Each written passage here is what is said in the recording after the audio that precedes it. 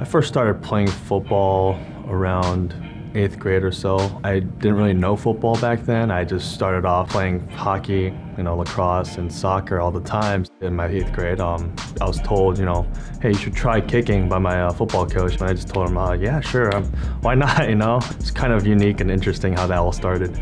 Well, I was born in Ohio, and I ended up moving to Korea right after. So I grew up in Korea for 10 years. I'm here as a sole Korean football player for Notre Dame, representing Korea in a sense. I do take pride in that. I mean, it's important that I know my heritage.